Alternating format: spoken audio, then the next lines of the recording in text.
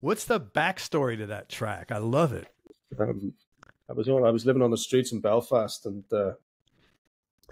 an acquaintance, a friend of mine was, we used to work in a bar together up in Antrim Town, which isn't far from Belfast City.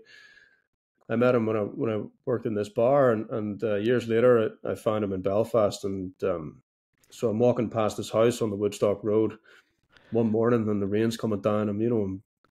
I've nowhere else to go. I've nowhere to be. No time to get there. I've no house, and he left his front door open.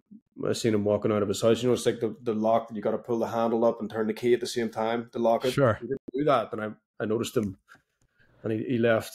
And if you see an acquaintance or a friend leaving a house unlocked and you've got nowhere to go, and he leaves, you're going in. You're going inside. You've got no other choice. Especially if it's raining. You know what I mean? You just naturally, you just have to. Yeah, you're breaking the law, but you got to do it. So I went in and I made myself a cup of coffee and some toast, and kind of sat in a chair and looked out the window and kind of fantasized what it would be like to have a house, a door and stuff like that. Yeah.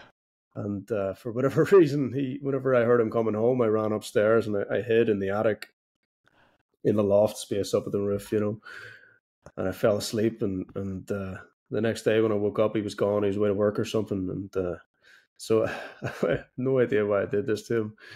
But I went down and I kind of subtly started rearranging his furniture, like moving pictures from and stuff like that, And then whenever he came home, I'd run back up and hide in the attic again. So he eventually found me up there, and we had a good old fight about it. We're still friends to this day, But that's when I was up in the attic, I wrote a couple of songs. One of them was "The Rain Came," and the other one was "Mercy."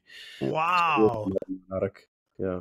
How long did you do that for? How long were you in his house for? I was up there for about a month, like.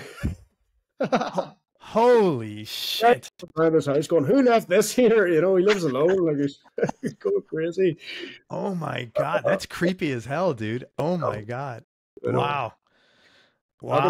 It seemed like the right thing to do at the time, But yeah. It probably wasn't the right thing. I wasn't in the right mind either, as up back then. But I didn't. There's no harm. There's no harm done. I didn't. No, that's awesome. What a story. Holy shit. That's the most original songwriting story I've heard in 920 episodes.